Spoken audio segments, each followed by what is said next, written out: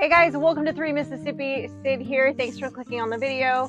Today we are going to be showing you something we got in the mail for Frankie's horse, and we're going to show you how we make some goat milk ice cream, and we're going to be doing a couple other chores and things around here that we're going to show you. So, around, let's get to it.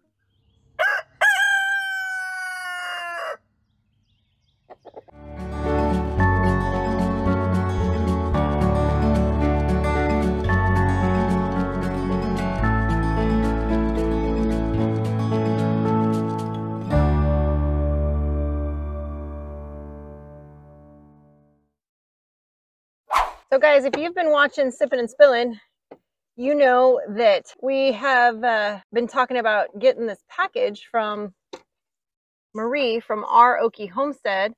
They used to have a lot of horses and not really doing that as much anymore. And so she's got all this horse tack that she's offered to gift to Frankie. She and I have been communicating, and she was asking, you know, what types of stuff we had or what colors Frankie liked for certain things. Anyway, she just sent in the mail this amazing package of a whole bunch of goodies for Beulah, for the horse. We got mail from Miss Marie. So I know it's got horse goodies in it, and we're gonna open it up. Thank you. Only if I can open this knife. It's not mine.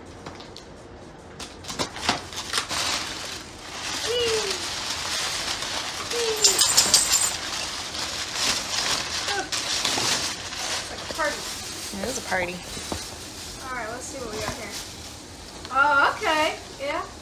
Okay. You're going to have to say what these things are. I'm assuming that's some kind of brush that you squeegee them with. I'm also assuming that, because I don't 100% know. I think that's what you squeegee them with. This looks like a squeegee. Yeah. So for I've seen that before. And like maybe after you wash them or whatever. After you wash them. This could be a sponge. That's a brush. Soft brush. Actually, they're both kind of hard brushes. Those will count. No flowers. Oh, nice. Oh, that's the important stuff there. Yeah. Woohoo! Look at that. Got a nice clean bit on there. That's beautiful. This is actually the kind of bit that I was looking for. That's awesome.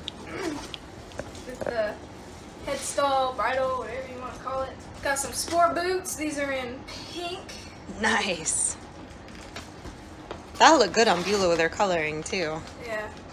We got some more sport boots. Wow. Now what are those? Legs. What are sports boots for? Like just to help with impact on their, like so they don't get shin splints or something? I don't know. Sure. Impact Gel is unsurpassed, all-natural, energy-absorbing gel. Its unique properties absorb more shock than anything on the market, providing maximum equine protection. So it's what it is it's shock absorbers for your 4-wheel drive horsepower vehicle. Yeah. Okay, gotcha. You got Equestrian Essentials DVD collection. Nice. Training for lead changes, settle age, and behavior solutions. Oh, nice. Okay. That's gonna come in handy. Basic training for horses, English and Western. Nice. Caring for your horse. Is there a glue recipe in there too, or? Maybe. Maybe. A barrel racing book. Nice. Stable keeping. Woo. Western training. And problem solving. Yeah, look at you. You got some reading to do, girl. And some watching. Yeah. That's fantastic. That's going to help a lot. I just ordered some new books, but I'm going to have to read these ones first. Yep. Thank you, Miss Marie from OurOkieHomestead so much. This is amazing. I mean, I've got reading, watching, and brushing to do. So thank you a lot for all this. This is so helpful. And yeah, thank you. I don't even know what to say. I'm speechless right now. So while we're still working on getting some of that fencing, in fact, we ran to Scruggs. We're at Scruggs getting supplies for the fencing for the horse. For the horse. That fence is done. Yeah. We're not gonna need any more, so I don't want to have extra 600 feet sitting around. We're not gonna use any barbed wire on that back. Oh, you know what though? Silver, when we put cows over there, we'll need barbed wire. We're gonna put cows over there. Brian's cows. That is news So to me. you weren't in on that conversation. No, that's news to me. Got that barbed wire, and we're going to be able to get some of that strung in the next week or so, hopefully, and fix some of the fence that is not happy and needs to be fixed so that Beulah can't escape into the creek or out onto the county road, because that would be bad. So I'm changing out my license plate here because I had to go re-register the vehicles that time of year, and since we officially have now own Truby here, my beautiful truck, I have to change these out and put the new plates on with the new tags now that we are the owners, and get that squared away. So that's what I'm doing right now while I'm talking to you fine folks. Out with the old and in with the new. Got to put Mike's new tag and his registration on his car too. Got to do all the things. See if I can get this off of here successfully. Look at that. That actually came off in one piece. I have never had that happen before. Anyway, my dad had always taught me to not, you know, because I guess the stickers are very different than they are in California. And the California stickers, you can't get them off. They're different material than this. And so you kind of just have to pile them on your license plate. But there was a thing going around for a while where people were prying them off and taking the lot of the whatever the stickers were piled up and then getting it on their thing and stealing your tags. Basically, you would take like your knife or a razor blade and cross hatch it so that if they got it, they'd get like one piece. They couldn't get the whole thing and they'd give up. So anyway, I always think about my dad when I do these. New registration for both vehicles. We are set. We are golden. We are good to go. On to the next thing. Guys, this little one got injured. It's one of the ones in the nest over here, and the mom was going crazy because it was kind of flopping on the ground. Bunko kind of grabbed it and I took it away, and I can hear, I don't know if you guys can see, I can hear the mom going crazy, but you can see it's still got a little bit of fuzz. This was probably like one of the first days out of the nest, or trying to get out of the nest, and it kind of didn't do so well. So I'm trying to get it to go back. Let's see if I'm tall enough to get it back in the nest.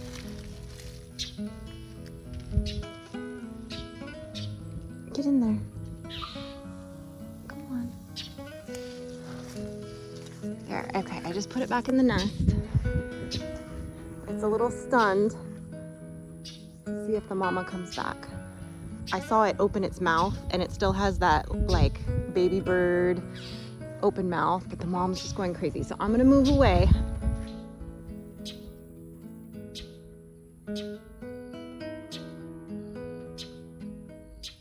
If you are lucky enough to have a doe in milk, then you are missing a golden opportunity to be making things like cheeses and ice cream. And today we're gonna make that ice cream. It's super simple, super easy. And if you're lucky, you can do it with nothing that has been bought from a store. I'll show you what I mean. So the two things that you do need to buy from the store for sure is going to be an ice cream maker. This will make up to 2 quarts at a time. And I have done before where I've made 2 batches back to back. It has an inner drum that right now is still sitting in the freezer that you just want to get frozen the day before. And then you're going to be ready to pull it out and use it after you let the ingredients chill together for a while. So besides the ice cream maker, you're also going to want a container to store your ice cream in. You don't want to use a regular, like, you know, Rubbermaid or Tupperware style container that's good for the refrigerator. It may crack, it may not hold the ice cream well, it might split, the lid will be uneven. This is specifically made to be frozen. The other nice feature that I like about this is that it's got these rubber grips on the bottom, so you're not chasing the ice cream around when you're trying to dig it out. It comes in handy. So both this and the ice cream maker are linked down below in our Amazon storefront. So if you have a hankering to make some ice cream after watching this, go get you these items first. This recipe is super simple, guys, and you can dress it up or dress it down how you like, but you're going to start with 1 quart of goat's milk. That's 4 cups. You're going to need some honey, which we've gotten this from our local honey maker, Mr. Bart there at Chickasaw Honey. And then you're going to want some vanilla extract. Now, this is my coveted, this is the last little bit I have of the 2 bottles that I had from when I was still in California. This is a friend of a friend's homemade batch, and it is the most amazing vanilla I have ever had in my life. And I use it very sparingly, but you're going to need some vanilla. And you're going to need 4 egg yolks. So I literally just walked out there and got another egg because currently I only have 3 girls laying because all my babies are young. But soon they will be laying. If you don't like the idea of consuming raw eggs, first of all, get over it. And second of all, the other option is to use like cream that you've saved up from your milking, which is a lot harder to do with goats. If you've got access to dairy cream, that works too. You're basically adding like a fat to it. The other option is like the thickening packets that come in, you know, in a packet, the thickening stuff, powder. I rather use something all natural, and half the ingredients came off of my farm and the other half came off of somebody else's farm or home. So I like that. That's the way it should be. So it's really just the 4 ingredients. That's it. And of course you can add whatever mix-ins you like, chocolate chips, or I've swirled in preserves before, anything like that is fine. But let's get to it. I'm going to start with my vanilla extract. Now this bowl with all of the ingredients mixed together is going to go in the fridge so it can all kind of gel and chill and combine together. So with my vanilla extract, I'm going to go with 2 teaspoons, and I do them like nice and full and big because I like a lot of vanilla. And then you need 1 cup of your honey. I'd say that's pretty close to a cup there. I'm going to go ahead and scrape this out and add it in. Now I'm going to separate my yolks from my egg whites. So I'm going to get this honey and these eggs and vanilla kind of mixed up together a little bit. And then I'm going to add my 4 cups or 1 quart of goat's milk to it and stick it in the fridge and let it chill out for a little while all together. Yeah, ice cream? I did say ice cream. I'm making ice cream. I know you do. So I got my nice cold and restrained, since it's fresh, goat's milk. I'm going to add that in here. Doesn't get any fresher than right out your back door now, does it? Get this all combined together, and then I'm going to stick this in the fridge until the whole thing is nice and cold. It's been about 30 minutes. I've had that chilling in the fridge. So I just got this out of the freezer. This fits just loosely in here, and then this lid goes on the top, and this just kind of sits in it like this. And I'm just going to pour my mixture in through the top and get it going.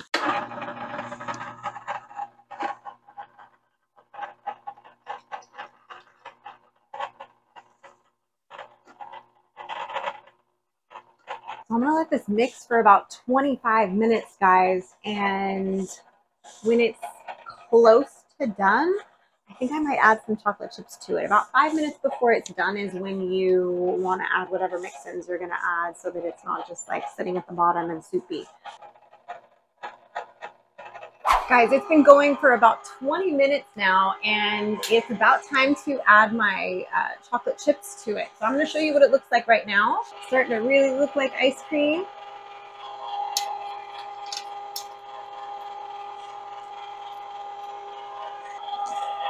And they're getting all mixed in. It's so good. It just tastes like the creamiest, the best ice cream you've ever had in your life. And I know some people are kind of freaked out about goat's milk. They think it's going to taste goaty. Like, you know, you get goat cheese at the store sometimes has that real musky taste to it. I can tell you that I've never had that with making ice cream or with making the cheese. Some of that has to do with the particular goat that you're milking. Some of it has to do if they are around a buck. Some goats are goatier than others too. And with the cheese, it kind of depends on how you process it a little bit as well. But with the ice cream, there's people that just drink goat's milk. There's people that just eat this ice cream. I mean, there's no that flavor to it. It just tastes like thick, rich cream. So it's been about Probably 7 or 8 more minutes. I let it go a little bit longer just to thicken it up. And it's looking real good. Now I would say when you first finish it, it's kind of more the consistency of like a thick, soft serve, I guess. But there we go. I got it nice in the container here, and it's ready to go sit in the freezer for us to enjoy later tonight. We're going to have Frankie try it because she just got home from school. Well, that's better than it was in California. No, like, seriously, your skills have improved. I made exactly the same recipe. Really? Yeah. Same goat even. It tastes like better. I don't know. It just tastes better. Okay. Different honey. A different person's honey. Oh, you put honey in it. There was always honey in it. That's what I'm tasting. There was always honey in it. Well, this honey's good. I'll tell Bart you said that. I'll put it down below, but it's pretty easy. Just those 4 ingredients. So enjoy, guys.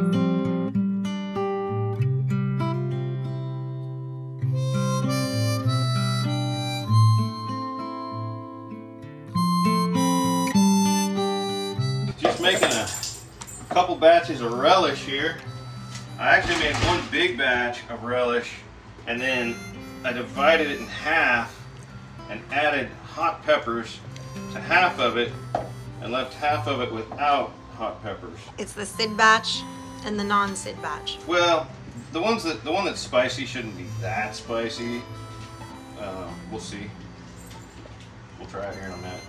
But there's the 2 batches right there side by side. The spicy one looks better. Yeah, it's got a little pop to it, a little color. I already jarred, what do we got, 6 jars of the half pints of the non-spicy, okay?